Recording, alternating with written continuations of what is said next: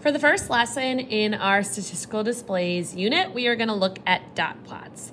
So dot plots are a distribution of data values where each data value is shown as a dot above a number line. So like the name says, we're plotting dots. Thinking back to our inequalities unit and our comparing rational numbers unit, we are going to be answering some questions where we need to remember what the different symbols mean. Less than, greater than, less than or equal to, or greater than equal to. So you can use this little cheat sheet to help you. So let's look at the first problem.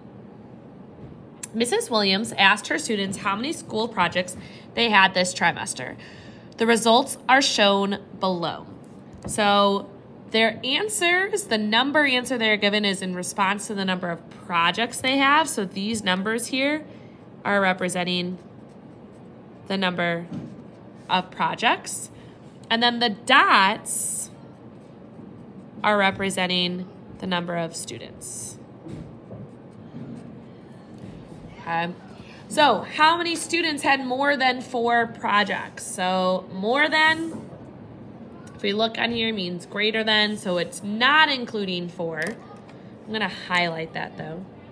More than 4. So the symbol is greater than 4. So it doesn't include 4. How many are higher than 4? 1.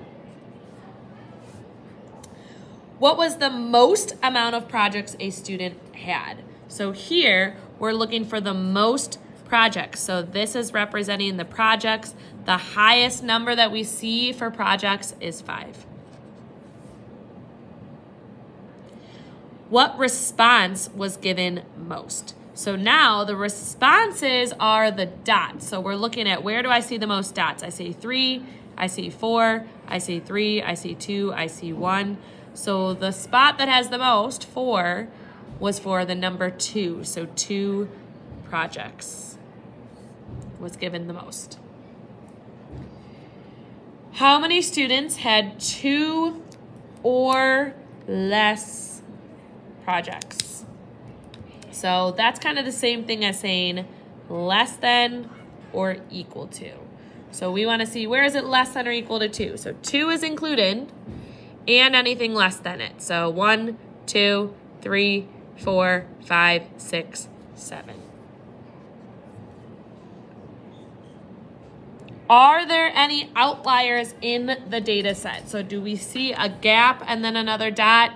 No, they're all clustered together. So no, which means we don't have to list what the outlier is. And then we're going to go back to the last unit, which was finding the median, finding the mean. So the nice thing about finding the median given this chart is it's already put in order from least to greatest. So either I can use these dots here to find it, or if I want to list out the values, I can. So if I want, I can just use my dots and I can cross off lowest, highest, lowest, highest, lowest, highest, lowest, highest, lowest, highest, lowest, highest. That leaves me with the number in the middle is 2. So that is our median. I could have also went through and listed out. I have 3 1s. I have 4 2s. I have 3 3s. 2 4s and a 5. And then from there I could have found my median as well. For the mean, same thing applies. Either I'm just using the dots as I'm counting out, or I can list it and then add. All I'm doing then is calculating the mean. We're adding these up. So I have 3 1s, I have 4 2s, I have 3 3s, I have 2 4s, and I have 1 5, which is 33 for the mean. We're dividing not by 2, we're dividing by the number of values. Well, let's count how many dots we added up. We added 1, 2, 3, 4, 5, 6, 7, 8, 9, 10, 11, 12, 13. So we're doing 33 divided by 13, which is 2.538 and so on, I'm going to round to the nearest tenth, which is going to be 2.5. All right, let's try another. The daily high temperatures for Vernon Hills in the month of May are listed below. How many days was the temperature recorded? So let's remember the daily high temperature. So what we were collecting data on was temperature. So these numbers here are talking about the temp. And our dots are talking about the days. So how many days was the temperature recorded? Well, we need to count how many dots there are. 1, 2, 3, 4, 5, 6, 7, 8, 9, 10, 11, 12, 13, 14, 15, 16, 17. How many days had a temperature of at least 70? I'm highlighting at least, circling 70. If I look on my chart, at least tells me greater than or equal to. So we're saying, where was it greater than or equal to 70? So 70 is included, and anything bigger, which is to the right. So counting 1, 2, 3, 4, 5, 6, 7, 8, 9, 10, 11, 12, 13, 14, 15, 16. How many days had a temperature of 73 degrees or less? So equal to 73 or less than that. So less than or equal to 73. So 73 is included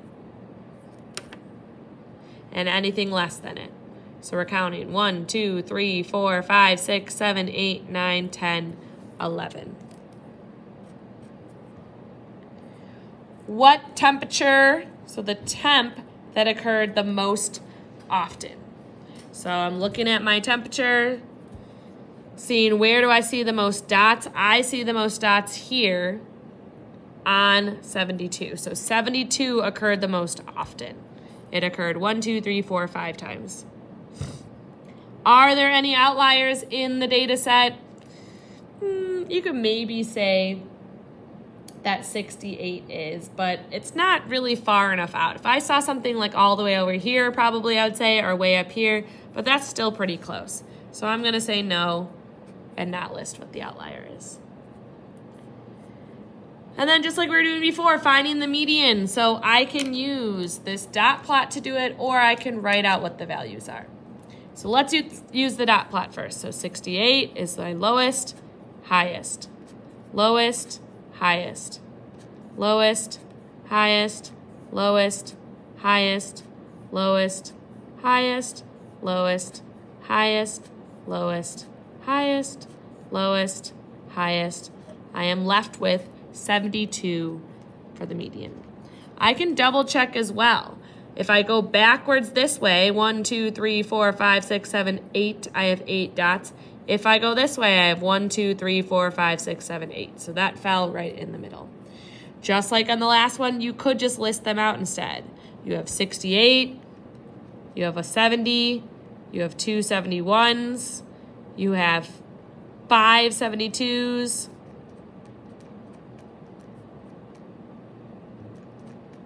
you have 2 73s, you have 3 74s, a 75, and 2 76. So you don't have to list them out, but you can if you want. And then our mean, we're gonna add those up. So first, plug it into my calculator. We've got 68 plus a 70 plus 2 71s plus 5 72s plus 2 73s plus 3 74s plus 1 75 and 2 76s. I get 1,235. And I'm dividing by how many dots were there? Well, we already calculated it here, but you could count 1, 2, 3, 4, 5, 6, 7, 8, 9, 10, 11, 12, 13, 14, 15, 16, 17. So I'm going to divide 1,235 divided by 17, and I get 72.6 4, 7, and so on. I'm going to round that to the nearest 10th. So my 4 says I'm going to keep my 6 a 6, so 72.6.